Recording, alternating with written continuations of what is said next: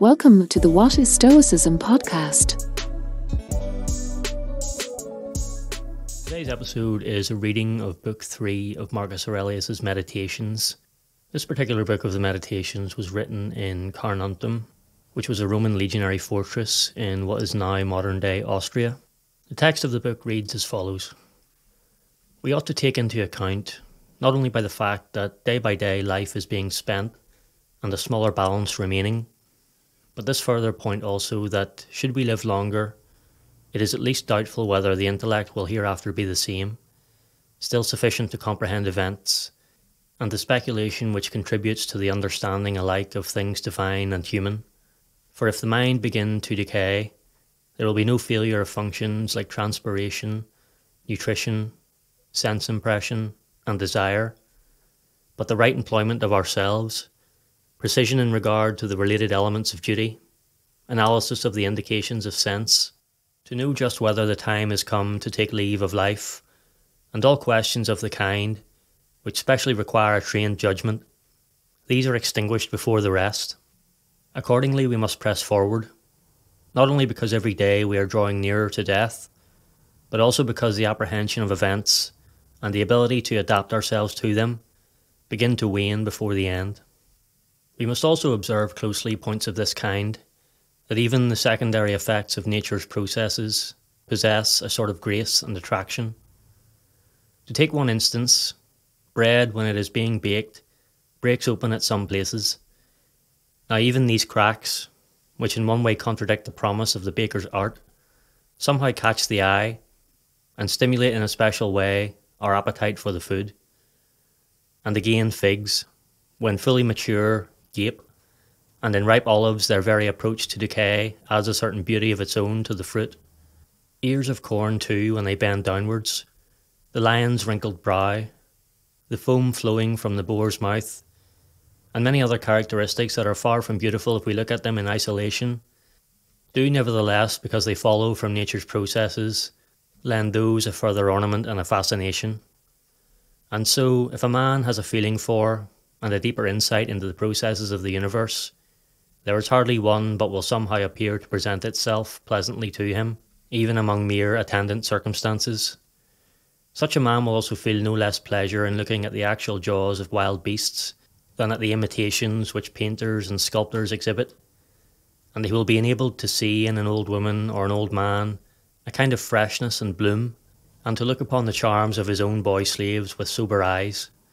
And many such experiences there will be, not convincing to everyone, but occurring to him, and to him alone, who has become genuinely familiar with nature and her works. Hippocrates, after curing many sicknesses, himself fell sick and died. The Chaldean astrologers foretold the death of many persons. Then the hour of fate overtook them also. Alexander, Pompeius, and Julius Caesar, after so often utterly destroying whole towns and slaying in the field many myriads of horse and foot, themselves also one day departed from life. Heraclitus, after many speculations about the fire which should consume the universe, was waterlogged by dropsy, poulticed himself with cow dung and died. Vermin killed Democritus, another kind of vermin Socrates. What is the moral? You went on board, you set sail, you have made the port. Step ashore. If to a second life, nothing is void of gods, not even in that other world. But if to unconsciousness, you will cease to suffer pains and pleasures, and to be the servant of an earthly vessel, as far inferior as that which does its service is superior. For the one is mind and deity, the other clay and gore.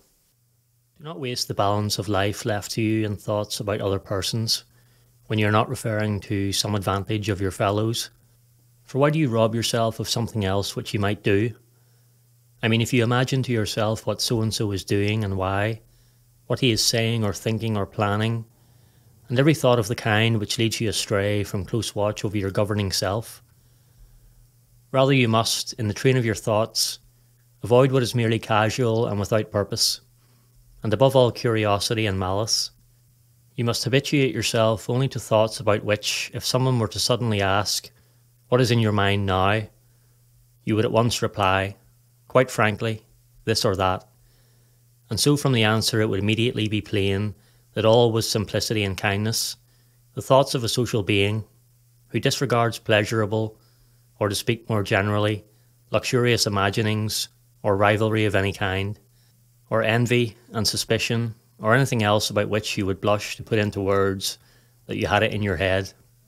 A man so minded, putting off no longer to be one of the elect, is surely a priest and minister of God's, employing aright that which is seated within him, which makes the mere mortal to be unstained by pleasures, unscathed by any pain, untouched by any wrong, unconscious of any wickedness, a wrestler in the greatest contest of all, not to be overthrown by any passion, dyed with justice to the core, welcoming with his whole heart all that comes to pass and is assigned to him, seldom and only under some great necessity, and for the common good, imagining what another person is saying or doing or thinking.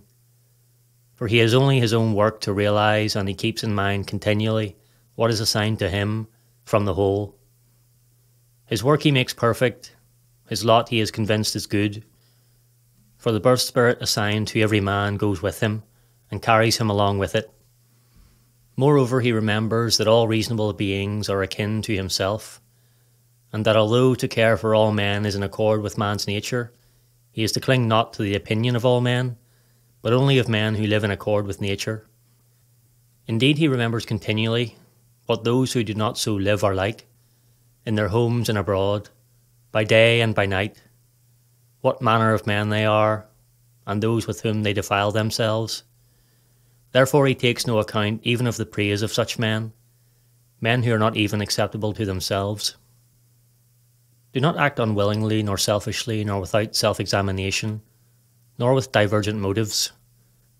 Let no affectation veneer your thinking.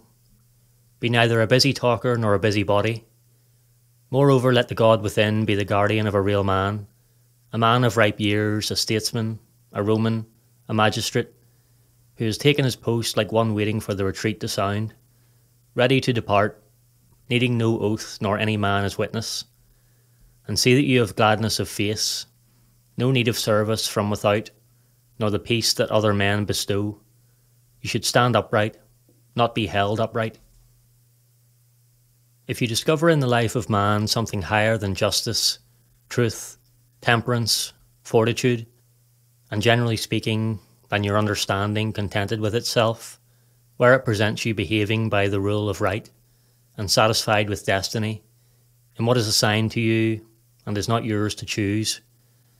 If, I say, you see something higher than this, turn to it with all your heart, and enjoy the supreme good now that it is found.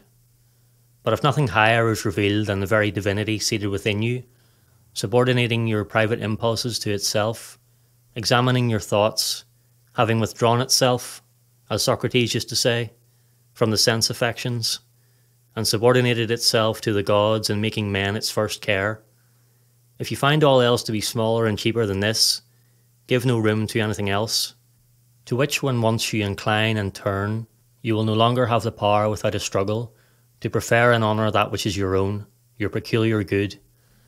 For it is not right to set up a rival of another kind, to the good of reason and of the commonwealth.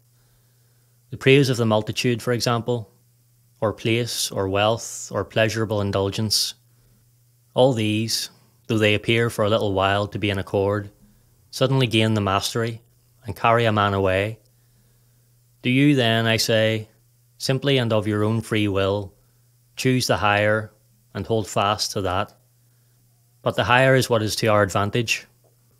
If to the advantage of a reasonable being, keep hold of that. But if to the advantage of a mere animate creature, say so, and preserve your decision without parade. Only see to it that you make a choice that will not betray you.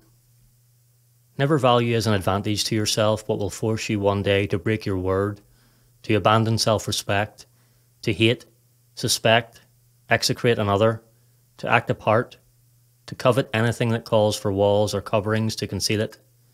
A man who puts first his own mind in divinity and the holy rights of its excellence, makes no scene, utters no groans, will need neither the refuge of solitude nor the crowded streets. What is most worthwhile, he He will pass his days neither in pursuit nor in avoidance, and it is no concern at all of his whether the time be longer or shorter, for which he will have the use of the soul in its bodily envelope.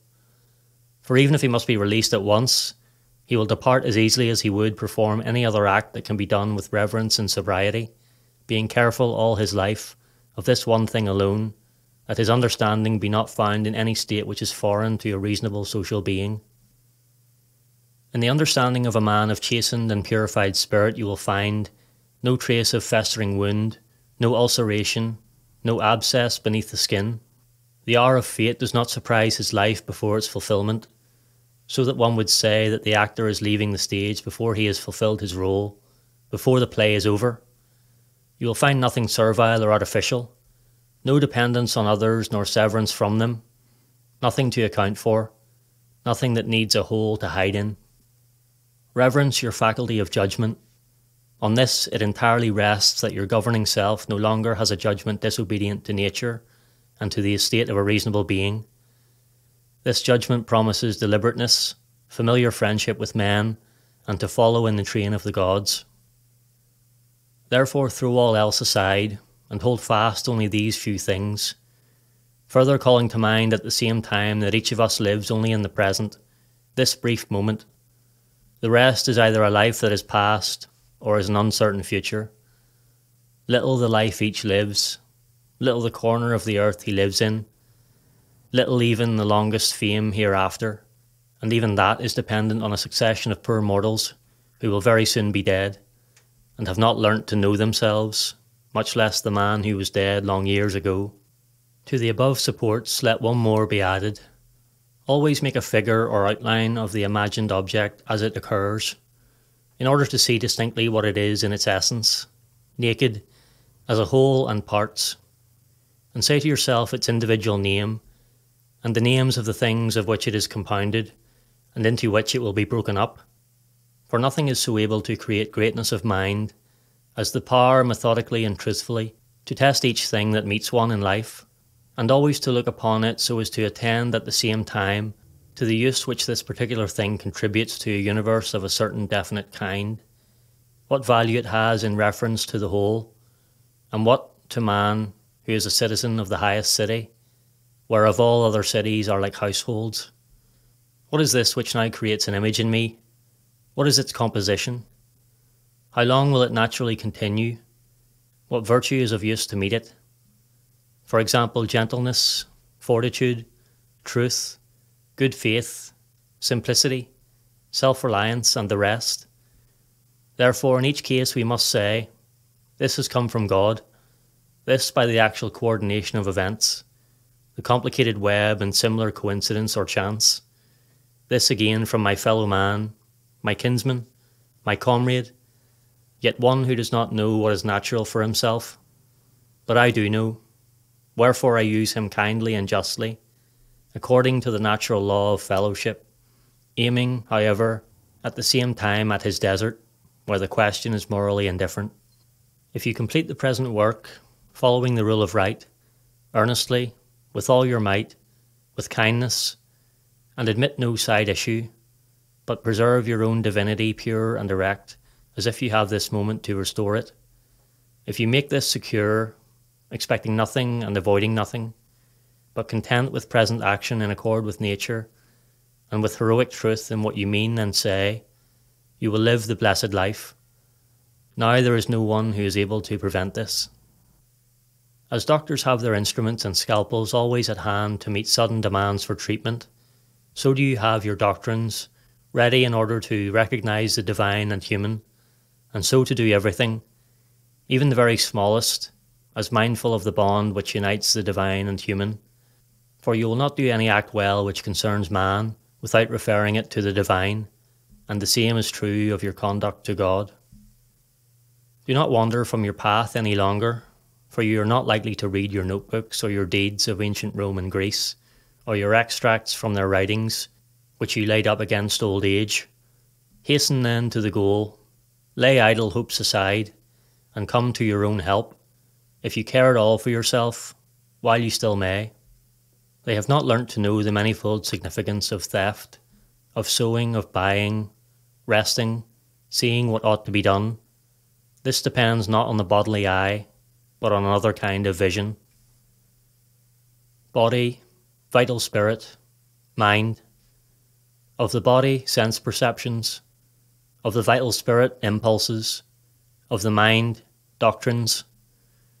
To be impressed by images belongs also to the beasts of the field, to be swayed by the strings of impulses to the wild beasts, to men who sin against nature, to a Phalaris or a Nero. To have the mind as guide to what appear to be duties belongs also to men who do not believe in gods, who betray their own country, who do anything and everything once they have locked their doors.